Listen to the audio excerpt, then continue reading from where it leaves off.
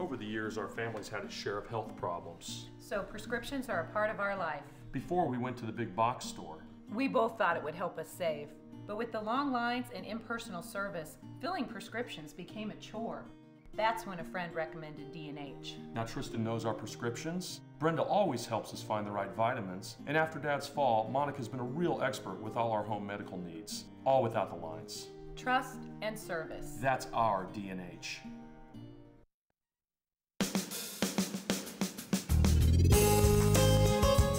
Good morning and welcome to Radio Friends on the day after Valentine's Day. I hope you had a good one. It's Wednesday, February the 15th.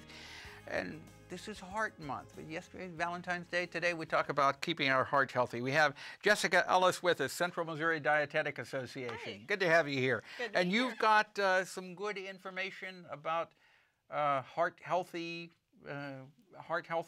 ways to keep going. Yeah, since it's Heart Health Month, you want to be following the My Plate, so making sure half your... The what? My Plate, it replaces the food pyramid. Okay. So following... Oh, that's right. Yeah. We don't have the food pyramid anymore. Yeah, just got rid of it. So we're making it easier to understand now. Doing half your plate fruits and veggies. So those are going to have lots of heart-healthy fiber, going to keep you feeling full, help with cholesterol. And then making half your plate, or a quarter of your plate, a lean protein. And making sure you're getting those servings of fish in, because those are going to have the omega-3s, again, for heart health. Yeah. So, and then another quarter of it is our whole grains, again, having lots of fiber, vitamins, minerals to keep our heart healthy. Okay, now, do potatoes fall in that vegetable category, or are potatoes a little too starchy for? Potatoes are called, they're a vegetable, but they fall into the grain category because they're starchy. Now, Okay. they are good for us. Unlike, a lot of places are getting rid of potatoes and saying, oh, they're so bad for you. But they have a lot of heart-healthy potassium in there. Potatoes do. Yeah. Now, when I make mashed potatoes, I keep the skin on. Is it better to keep the skin on, or does it make any difference? It is, because that's where a lot of the fiber is. That's going to help with lowering cholesterol and keeping you feeling full. So, if you want to have mashed potatoes or you want to have baked potatoes, eat the skin. Eat the skin, yes. Okay. What about, do sweet potatoes fall in that same category, or are they a little different? They have a lot more fiber, don't they? They have a lot of fiber in them, and they have some extra vitamins and minerals that you're not getting from regular potatoes. But they're still starchy, so they're still part of that grain and starch group. And what about eating pasta? Is it a quarter a plate there too? It's still a quarter of your plate, and you want to choose whole grain pasta when you can. Okay. All right. So half of your plate should be vegetables. A fourth of the plate should be lean meat or fish. Fish, yeah. And then the other quarter is the starch products. The starch, yeah. Okay. Anything else that you want to mention as far as heart healthy tips? Well, make sure you're getting your cholesterol checked regularly with your doctor and knowing your numbers, and that'll make sure that you know your risk for heart disease. So. And exercise. And exercise as well. Now, studies have come out. It used to be that you had to do a half an hour of intense exercise without a break. Now they're saying, and that was every 3 days, right? Now they're saying, well, you don't have to do it half an hour straight or 20 minutes straight. You can do it in 10-minute increments. Yeah, studies have shown that 3 10-minute sessions are just as beneficial as doing it all at once. So for people that maybe have a really busy schedule, break it up. Do some in the morning before you go to work. Take a 10-minute walk on your lunch break, and then do 10 minutes when you get home. Is walking the best exercise you can do? It's one of the best ways to get started. Walking. And swimming? Swimming, even, it's just as good. Are better? Even better. Because yeah. with swimming, you're using your arms. You're using more muscles, everything. you're getting going. Okay. So, yeah. If people want more information on this, what can they do, Jessica? They can go to the Hy-Vee's website, www.hyvee.com, or they can contact me directly. Okay, or the Central Missouri Dietetic. Or Central Missouri, yep. Or actually, you can just Google, you can also Google heart healthy tips, and they'll come up. Yep. All right. Happy belated Valentine's Day to you, and happy Heart Healthy Month. Same to you. Thank you. Jessica Ellis, Central Missouri Dietetic Association. Now I turn to our friend Georgia Swoboda. Swoboda, Georgia you got Swoboda, it. which means, the last name means what? Freedom. Freedom. It's a Slavic word. Yeah. Russia, all of those countries use it. Yeah, well, you knew that, but Pat Akers, our audio guy, That's he right. I brought was it up so before the show. shocked.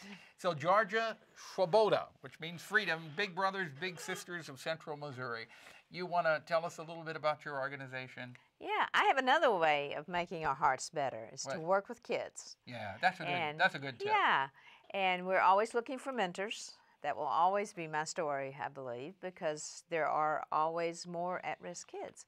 In fact, 43% of our kids are considered at risk now, and 43%. 43%, and they're falling behind in school. How does a kid fall into the at-risk category? Well, that's a general number, but when it's broken down, it's the number that's usually on free and reduced lunches, not meeting all of those kids. A low-income kid can make A's, and a high-income kid can make D's, but an average. We're taking an average, and that's in Columbia Public Schools. That's hard to believe. It really is. It really is. You're saying 43% of the kids that are in the Columbia Public School system are at-risk kids. Right. And I would imagine it's pretty much the same in Jefferson City or Moberly or anywhere in our area. I work in Moberly and I work in Mexico, and those numbers are higher. I can't really quote them, but they're higher. So what do we do to change that?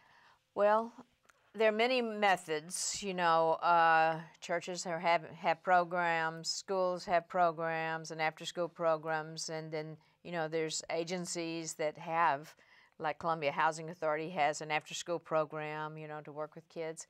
They're all very positive, but we at Big Brothers Big Sisters recognize that one mentor, one adult, and a child together in activities can produce really positive effects. And research has shown that kids stay off drugs, better grades, all kinds. They get along with their parents, even better when they have a mentor and just an extra friend. And we have mentors in the schools that are helping with academics. Now, the kids that are in Big Brothers Big Sisters are not necessarily one-parent kids, right? Well, they're in our community. We have two programs. One where you can take the kid out in the community and do things with them, and one in the schools. In the community, they're all either children of single parents, children of incarcerated parents, or foster children.